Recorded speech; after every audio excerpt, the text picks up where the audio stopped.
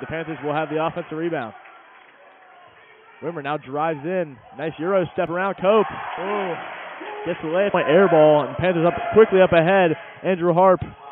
Thought with some contact. No call.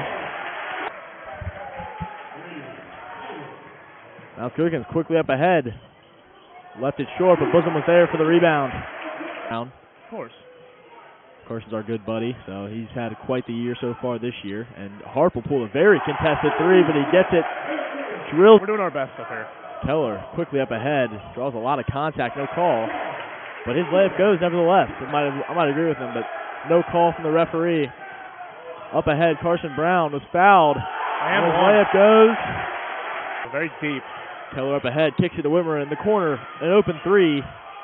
Around the rim and through. And that's what you want to see. Down to Brown on the left side, near the left block. Finds an open Andrew Harp. Is totally lost by Heffron. Took all the time he needed. Mikey's able to find Harp. Nice spin move. Left-handed layup. Wild layup. You can't credit Mikey enough for that drive. And there's a nice pass into Mikey. He'll learn it. Wow, this Panthers team is gelling on all 3% from the field, and they're 6 for 13 from 3. So that's not a recipe for success.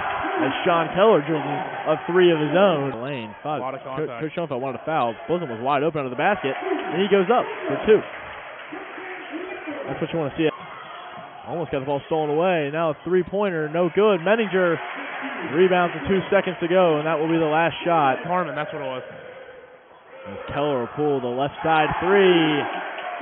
And it's all Elder right now. 60, just not able to do much. Ball almost stolen away by Arnold. Keller will pull the three. However, Sean Keller might see a heat check from him soon. Nice find.